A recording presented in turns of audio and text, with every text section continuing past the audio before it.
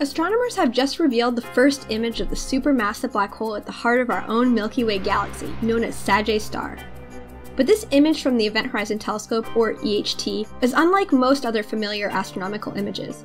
It's the product of technically challenging telescope observations and innovative data processing that tackles the unique complexities in EHT data. The fundamental challenge is one of scale. The Sagittarius star black hole is about 4 million times more massive than our Sun, extending over an area almost as large as Mercury's orbit. That may sound large, but at a distance of 27,000 light-years, this is like trying to take a photograph of a single grain of salt in New York, all the way from Los Angeles.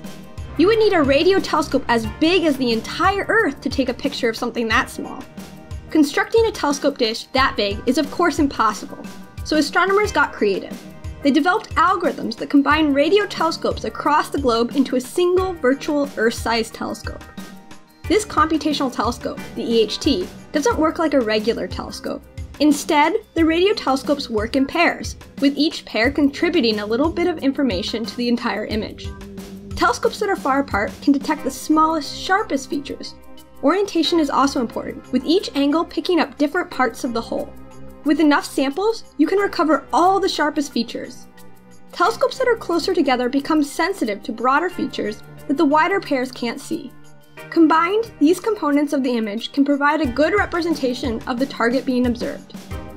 Making a perfect image would require telescopes at all orientations and separations. But EHT's 8 telescopes scattered around the globe only measure some of these possible pairings. Luckily, as Earth rotates, the separation and orientations between the telescopes change, providing more, but not all, of the information we need to make a perfect picture. In essence, taking a picture with the EHT is a bit like listening to a song being played on a piano that has a lot of broken keys. Since we don't know when the broken keys are being hit, there are an endless number of possible tunes that could be playing.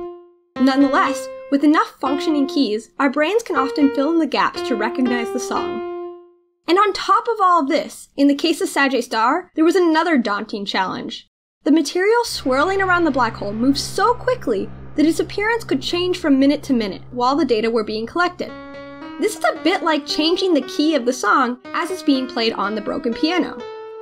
To tackle this and other challenges, scientists and engineers have spent years developing computational imaging algorithms that allow us to capture images of the black hole with incomplete data.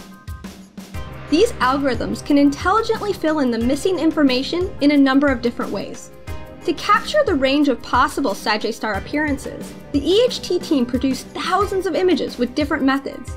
Each of these images is slightly different, but they all are consistent with the EHT data.